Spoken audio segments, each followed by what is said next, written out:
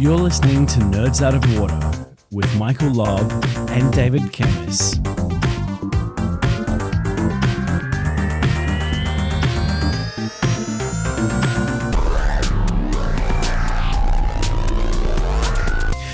Nerds Out of Water is a podcast brought to you by myself, Michael Lobb, and David Camis. Well, both of us when I am actually on the podcast, which I wasn't last week. We're two good friends who have partnered for around 20 years. I run a company called TeamScale, which provides trusted technology advice to solution. David runs One Bright Cloud, where he heads up a team of techs and futurists looking at autonomous vehicles, AI, and digital transformation as a prerequisite for Industry 4.0. Nice of you to come back this week, Michael. Nice of you to make the time for us. Michael runs TeamScale, providing trusted technology and advice and solutions to companies having trouble scaling up. He enables those businesses to grow and keep their technologies on track. We challenge our own perspectives and try to see things from each other's perspective. You don't need to agree, but after listening to this show, you'll definitely have an idea about my dog barking in the background. Yeah, I was pretty busy last week. I'm sorry about that, but that's okay. Anything exciting you want to share with us? I spoke a lot about the cybersecurity stuff that's happening at the present time and the attacks that are going on. I think I will just mention a little bit of that later because there are some updates. And I'm really looking forward to having a cybersecurity expert coming on. I believe you've invited someone. Yeah, if I can get that working. I also wanted to talk about facial recognition, which is something that's been in the news a lot lately. I think IBM and Google and a few other companies are actually stopping government using facial recognition technology for mass surveillance. And we're talking about some technology that can identify people based on their face, basically. So, there's CCTV cameras everywhere in the world now, everywhere in any city at least. What do you think about that? Do you think that governments should be able to use facial recognition technology to identify people, where they are and what they're doing? Well, there's two different questions there. One, should governments use facial technology? And should governments use the IBM facial technology? Lots of different questions coming out of there because why aren't they allowing them? And it's probably similar to Google having a step in as well at times. But I think facial technology should be used. We are in a space now where we have to keep on top of the bad boys and the bad guys and the bad girls. And facial recognition is one of the tools that we should be using. And it measures distances between your ears and your eyes and your nose and your mouth. And it doesn't matter how old you get, it'll actually take your references on as you move up the age. And passport control, they're using it. Mm. And that's, I guess, one of the arguments that they've got is that facial recognition is everywhere already. So let's just expand that out. Now, I don't like the idea of it. I mean, what I see is the version of personal scoring where they see you going into, say, a store that you shouldn't be going into and mark you down a score and then start, giving you scores for going to church on Sunday, for example, or whatever those things that are deemed morally the right things to be doing. And I get the vibe that we're dangerously close to a 1984 scenario where, we're being monitored for things that perhaps the government is telling us are good, but we don't get to decide for ourselves whether it's good or not. And then implementing things like travel bans for people whose score is below a certain amount. Yes and no. Should we go down that far? No, I don't think we should go down that far to the degree that you're thinking, even though I do know of several countries in the world who are already implementing that. Mm-hmm. Should it be used by the police and the intelligence services? Yeah, I think it should. I think we have a duty of care to look after our civilians against the bad people. And without the facial technology, there'll be many incidents that take place that we would have no idea about. And my counter argument to that is the police in some countries haven't been as morally justified in some of their actions as they would in, say, a country like Australia. Yep. Now, but that's another question all over again. So you need to make sure that your police have the morals and have the training to be able to use that in a way that doesn't create conflict internally. And let's face facts. Intelligence agencies are using this anyway. Yep. IBM aren't going to stop them using that. They will use it. They have probably better solutions than we do. So what we're talking about is pushing this into more civilian circumstances where police can use it, or companies that are doing security on behalf of the government or on behalf of the citizens of a country can use this in order to manage crime, terrorism, things like that. So what about reducing the fights that go on in rugby and football matches? What about facial recognition inside there, which is heavily used at the moment? I kind of, maybe I live in a bit of a utopian idealist mindset. If you're having fights at football matches and rugby games, then, you're an idiot. Yeah, I agree. So I'm working with a company at the moment who are producing facial recognition and heat recognition software. And this is to not only look at the temperature of people going into football matches, restaurants, etc., but it's also being used as recognition of the face rather than using touch cards or palm prints or alike. And that means there's a hands-off. It's like when you go through the toll bridge and it recognizes your license plate rather than having to pay a coin into the slot.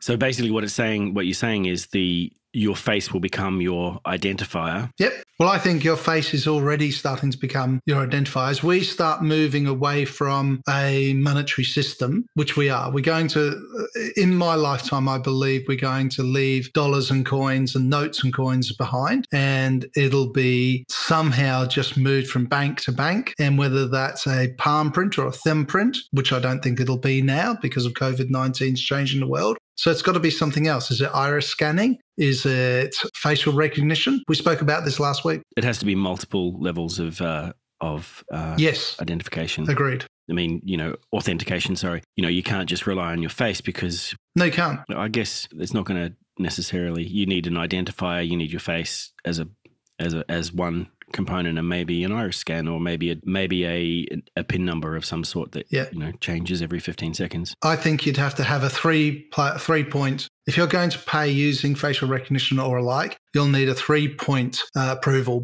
and coming from 3 completely separate systems. As we spoke about last week, facial identifiers are being hacked already over in the US. So if they're already being hacked, then we need alternative sources to prove who you are, coming from a completely different source. Do you use your face when you're doing payment, Google payment? No, I don't. I use my thumbprint. I actually find using the facial recognition on my phone, it gives me a headache when I stare into it. Yeah. Really? Maybe it's just my concentration. I have my Google tablet won't allow me to do facial recognition because I wear glasses and it doesn't recognize me with glasses. And the same at the airport. When I go through security, I have to take my glasses off. Now, my eyesight is not so good, and when I take my glasses off, I can't see stuff. So I look at the light, and then it tells me some instructions, and I can't read them. And then someone comes over and says, "Oh, you can go now." And it's like, if I could just leave my glasses on, that would be a lot easier. I could read the instructions. But the Apple facial recognition for Apple Pay allows me to look at, or I don't even need to look at my phone and get a headache. I just open my credit card and pay, and it sees my photo or sees my face and recognizes me and pays. And you heard that here first. I used to use my thumbprint. Michael opens his credit card, is buying today's dinner. So I guess I do use facial recognition for that stuff, and I don't trust it, but One of the reasons you don't allow glasses is because you can actually change the way your eyes look. When you've got glasses, you can put somebody else's eyes on. So that's why they make you take the glasses off. Great. Well, still can't read the instructions. I can't answer that. Maybe. Well, that's a very good point. Why aren't they being spoken? Why aren't they verbal? Yeah, the instructions okay, you can move through now. Or, yes, you can put your glasses back on now. Look up a little bit, look down a little bit.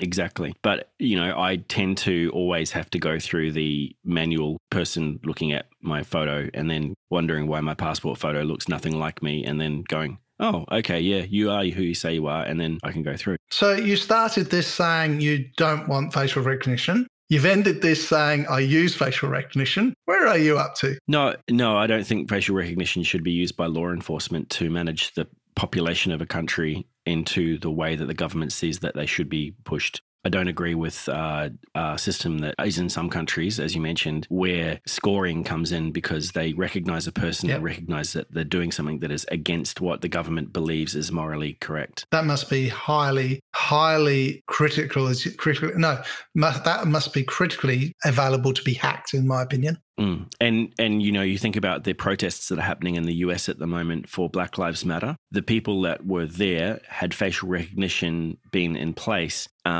what they were doing was essentially against what the government believed was morally correct and what the health department believed was morally correct or correct in some ways because COVID-19, they should have been social distancing and everything like that. So those people who were justified in their protests and doing the right thing were still doing the wrong thing according to the government, and therefore there would have been 80,000 arrests in each city.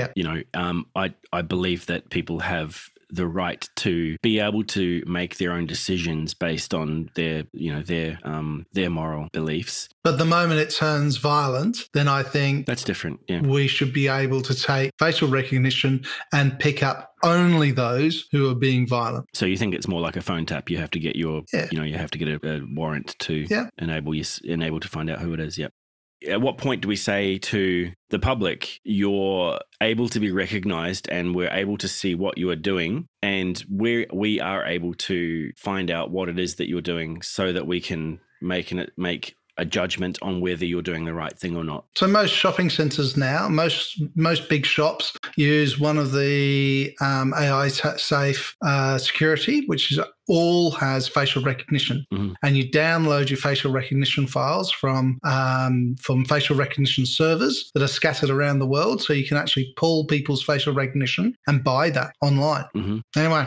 So, I mean, that leads us back into the other side of things. Should private enterprises be able to use facial recognition to do things that potentially you don't want to happen? For example, you don't have the right to say, no, I don't want my face scanned when I walk in here. Yep. By walking into a shopping mall, you are inherently giving them the right to scan you. Yep. And to show, to use your face as data. So, therefore, do we consent as a nation to giving private enterprises our identity to do with what they want? And I know that what they're going to be doing is trying to advertise to you and trying to push you in a direction and trying to manipulate you into buying certain products and services. Is that okay? I don't think it is. So there is now marketing billboards that market based on your facial recognition. There are billboards already out there. Sure. I don't think that's right. So that takes it back to Facebook. I think we should incite a riot and burn them down.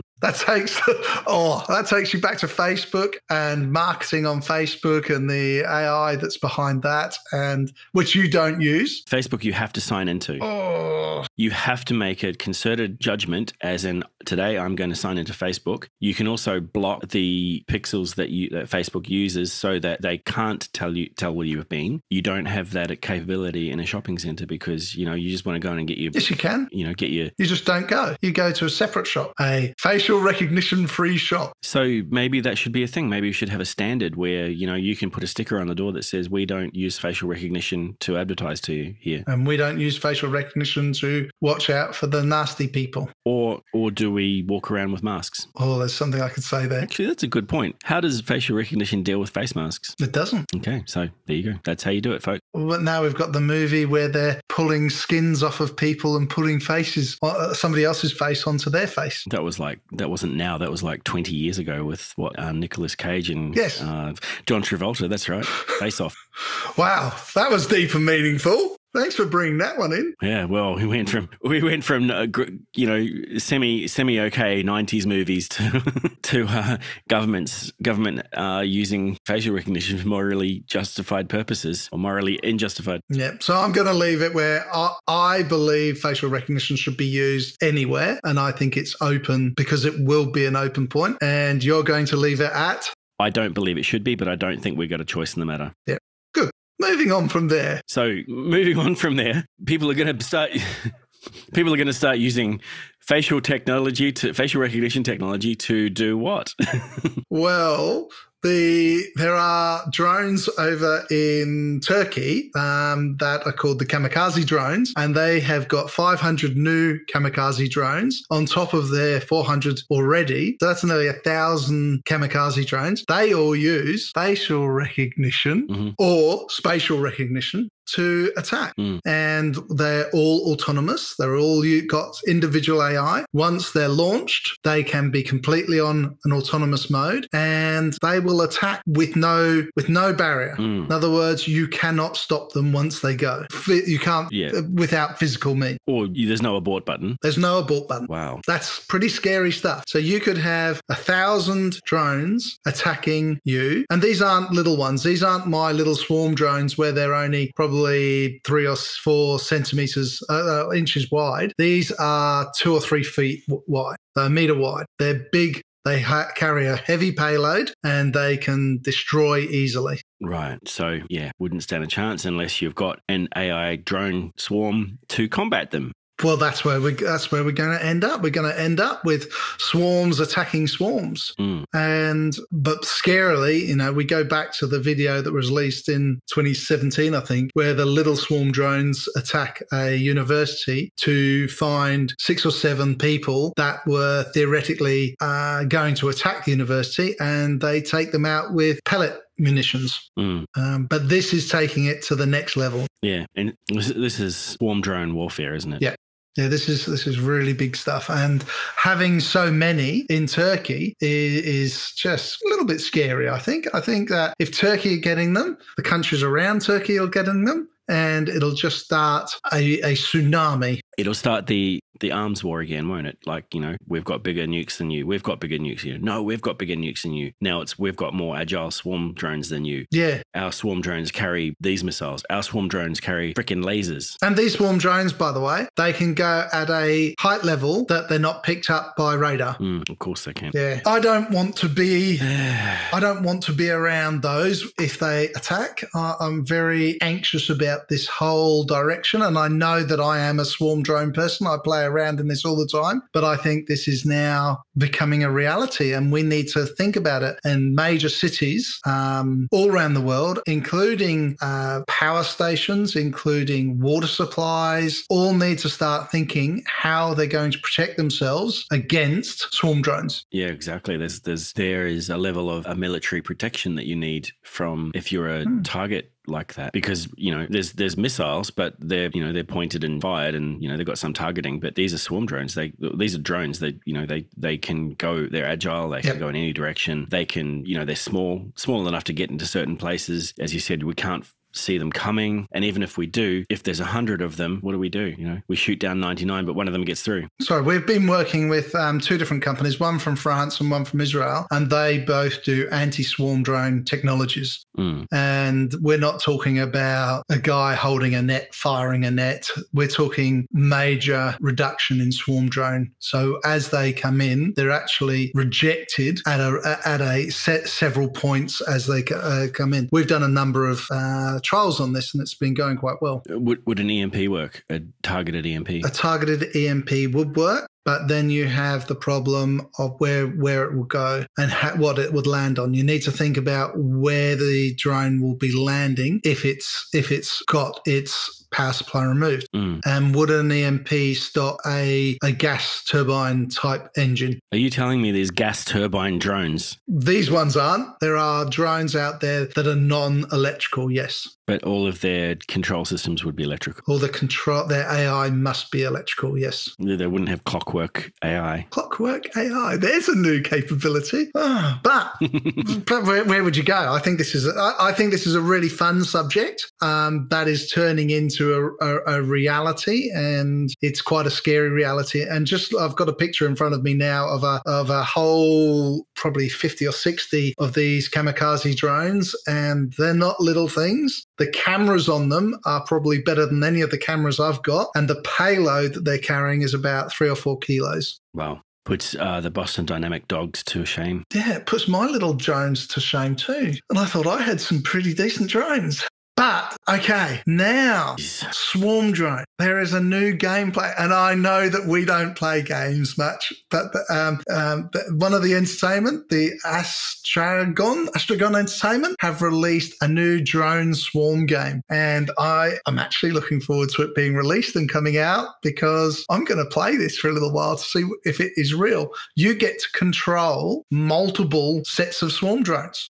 So they're gamifying the swarm drone warfare, or just for entertainment purposes? No, they're gamifying swarm drone warfare. Now, think about this. When we have fixed wing drones flying, a lot of the time we use Xbox-like controllers. Of course. If we wanted to teach children how to control a swarm drone, so that when they're older, we can pick the best of the best for the military purposes, where do we start? I think Xbox controllers and kids playing games. Very, very interesting. Well, I mean, it's very much like Flight Simulator in the 80s, wasn't it? Yep. You know, you've got a flight simulator on your brand new Commodore 64, and and using that, you can learn how to fly a plane. Yeah. So that's to me, that is absolutely scary. It's kind of bordering on making me want to run to the hills and build a bunker. I agree. I wouldn't mind building a bunker. But if you have no, I'm not even going to go there. Yeah. I mean, this sort of stuff is scary. And I think I know I have a naive and utopian mindset, but I enjoy the entertainment value of drones and things like that. And I think that there's some really amazing uses for getting, emergency equipment to people in hard to reach places, for getting, there was someone who was rescued the other day in Australia by dropping an inflatable buoy out into the water and by a drone. And that to me is insanely great use of the technology. But when we turn our minds to how are we going to blow up the other people, that scares me. Yeah. And in Rwanda, they deliver nearly all blood through drones. It's an amazing capability they're doing. Over in Southampton in the UK, they're just about to start running bloods from Southampton across the Isle of Wight. And I know there are plenty of drone trials similar to that are being reviewed over in Australia. An interesting one is the drone trial that's just finishing up in Canberra that delivers tea, coffee, books, and alike, and such as the library one that you were talking about in the US last week, I think, or 2 weeks ago. And they have now got permission to fly in 15 suburbs in Brisbane. Well, I don't live in Brisbane, so. So your pizza will be delivered by drone shortly. You're remote. You'll get yours delivered by drone, yeah. Brisbane and the Gold Coast. Yeah. Oh, and rural. They'll drop it with a parachute on it. Yeah, I'll get mine delivered by fixed wing probably, because the drones won't have the flight time to get out here. Look, David, I know you talked about this last week and we talked about it the week before, but we've been running a kind of series of Be Kind to Your Mind discussions. You wanted to talk about your family during this COVID-19 pandemic and how that affects your mental health as well. Yep. So our first story on this was Be Kind to Your Mind. So look after you and look after yourself while in lockdown, while going back to work. Last week, we spoke about Be Kind to Your Mind from a manager point of view, because a manager has a duty of care to look after people, and looking after people now is different. Things are very different when you go back to the workplace, and managers have to understand that. And I thought this week we'd turn this on to the family, and we'll have a couple of touch points with Be Kind to Your Mind from your family. And I think we can just go through it. And these aren't all mine. Obviously, I'm pulling these from a number of different sources. But number one, take care of yourself, because without yourself being healthy, you can't help other people. So do the typical, wash the hands, clean up. Put the toilet seat down. Keep everything tidy and clean, and exercise so you're healthy. Listen and put your toilet seat down and the toilet lid down. Now, I'm going to change the subject here slightly. Do you remember one of our very first podcasts when we were talking about cleaning phones? Yeah. So this was before COVID-19. So these UV phone cleaners are selling out probably a little bit faster than toilet paper did a few months ago. I was looking on Amazon, and it's, the phone cleaners are probably, in the top 10 selling devices and gadgets. And it's like, really? So you put your phone into this little device and it goes and cleans your phone using UV light. I don't know how hygienic they are, or whether there's any studies into whether, the Chinese made UV phone cleaner from Amazon that costs you $3.98 plus postage and handling is going to do any good to save you from getting, bad stuff on your hands. Yeah. Anyway, let's move from Chinese UV back to be kind to your mind for the family. So take care of yourself, listen to others, and talk as if you want to be heard, and make sure that other people have their right to speak to you, because everyone has a mental requirement to be listened to. Teach emotional choice. Now, everybody has various moods, and you and I, we never get out of sync with each other. We're always completely feelings connected. I don't know what you're talking about. No, that's good. So as a person in your family, model behaviors that have respect and encourages other people to feel correct and feel right. Generosity, make everyone feel like they're giving, make sure that everyone has the opportunity to give, and take responsibility for your communications. Now, I'm quite poor at that particular one. I tend to watch the news and go, I can't believe what they're doing this time. How dare they do that in front of the kids? And that is probably not the best thing that the kids need to hear when they're listening to the news. Yeah, I mean, it's an interesting thing because, I'm a very quiet person. I don't know if you knew that, but sometimes I'll just sit there and I'll get lost in my own thoughts, and I'll giggle or laugh or something like that. And the people around me might think that I'm laughing at them, but I'm not. It's just some random shit that came into my head, and I was laughing at that. Like, maybe I'm thinking of a unicorn with wings, or, a purple sandwich, something like that. And it's like, and then everyone around me goes, oh man, what's he laughing at? Did I just do something stupid? But no, I often live inside my own head, and often I don't hear what people are saying because I'm in my own thoughts, and, that can be irritating to people. So, if I'm listening to someone, I'm listening to them. But if I'm in my own head, sometimes I just don't get out of my own head until someone says, hey, are you listening to me? This time it's my turn to say, I don't know what you're talking about. So we've all struggled at varying times over the last period. Last week for me was hard on Sunday because it was Father's Day in the UK, and I was meant to be over there for my dad, who's in his 90s, and I'm hoping to God he'll last another year, so at least I can get there. It was quite hard seeing him and speaking to him, especially as he always calls me my brother, which is very hard. But anyway, have you got any thoughts on other things people need to do from a family perspective? Look, I believe that our family unit is different to most people's. I think for me, I need space, and for my partner, she needs people around. So it's that, that can get kind of difficult to manage. I just think understanding each other's needs is a really important thing. Yeah. Understanding everyone's needs. You mentioned before, how you can yell at the news and the kids pick up on that. Explaining stuff is really important to me. I was yelling because I'm frustrated at this particular thing. Might be a better conversation than just yelling at it and then walking away. I don't know, but for me, understanding is really important, and we've got a duty to look after our families during this time as well. I mean, people are starting to go back to work, and I was talking to someone this morning about there are people in Australia that have been locked up working together in the same house for months, and they don't necessarily have the understanding to know what each other's work patterns are like, because they've never worked with these people before. They might come home and have coffee together and have dinner together and raise the kids together, but working together is a whole different thing, and that's going to change the dynamics in the company. I mean, in the household. The other thing is people who spend a lot of time together. If they go out and do certain things, like they're going out to a cafe with their friends or whatever, they come back, they have a cup of tea with their family, and they've got something to talk about. They go to work the next day, they come home and they've got something to talk about. Now, because they're always in each other's face, they've never got anything to talk about. And that it's a really interesting thing. There's no more experiences that they can pick up because they're all experiencing it together.